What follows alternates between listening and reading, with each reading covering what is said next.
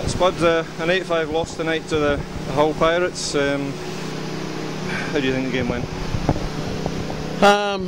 Frustrating for us. You know, I think that they're a very good team. There's no taking it away from them. They work hard, they move the puck well, and tonight they punished us. I think the hardest bit for me is that we started slow.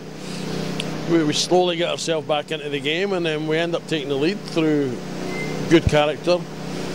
But we worked hard at that spell, and maybe we felt we had them kind of where we wanted them, and then you go into the last period and you lose it 4-0. I think that probably 6 of the 8 goals are our mistakes. I don't think Kyle has conceded 8 goals, but I don't think Kyle's done anything wrong tonight. And at the start of the third period, when we were on top for the first 5 minutes, I think we created 2 or 3 really good chances, and we missed them. As soon as they got one chance, they scored, and for there they buried us. And I think the fitness told, I think the strength of them told.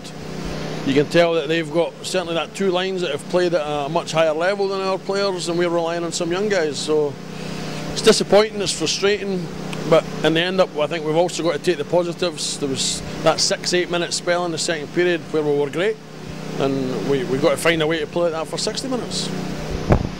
D-side away tomorrow, going to regroup and try and take something down there? Yeah, I mean, I think we've said that in the room, that we've got to forget this now. We've got to learn from our mistakes, which is always important. We've got to take the positives of that, especially of that 6-8 minute spell, and go in, and we can't treat D-side lightly. I mean, they've struggled for some results, but we've got to go there, we've got to be professional, we've got to do our job, we've got to make sure we play better than we did tonight. And obviously the biggest thing for us tomorrow is to come back with 2 points and then kick on between now and the end of the season, so we go into the playoffs in the best possible form that we can go into them. That's great, thanks very much. Thank you.